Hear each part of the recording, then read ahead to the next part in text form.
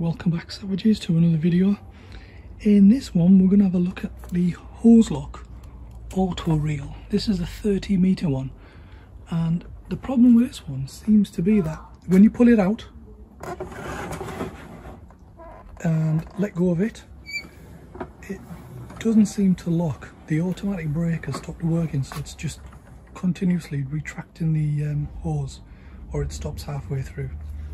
So I'm just going to pull it, and it really should just stop there. Even when you get a big gap, there should be a little click to hold it in place. It's just going back again. So let's see what we can do to fix this. Whoa. So what I've done here is just taken it off the hinge, taken the panel off here, just prized it off with a screwdriver, and what we're going to do is take all the screws out from the corner and have a look.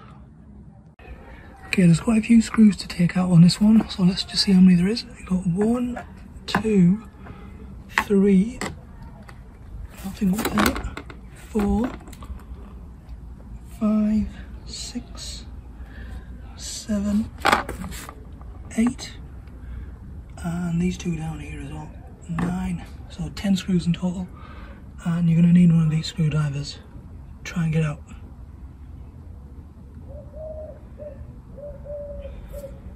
Okay, so when you've got all the screws out, the next thing to take off is the front panel, and you can just prise that off with a screwdriver quite easy as well.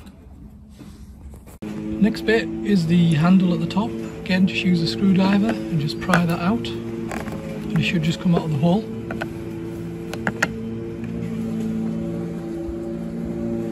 Okay, so once you've taken the front panel off, there's 2 more screws that you need to take out as well. One just here, and there's one just here as well. Okay, so once you've undone the screws on here, just pull this off. Comes out like that. And basically we're going to undo these 2 screws here as well. They're not the same as the other ones. You're going to need one of these type of fittings. It's one of them torque ones with the holes in the middle. Just be careful when you take the last screw out on that. Once you've took that out, that is going to spin around at about 80 miles an hour. If your fingers are anywhere near, you're going to be in trouble. So just be warned. So there we go, got the lid off, and that's what it looks like inside. Basically the cartridge holding the hose pipe.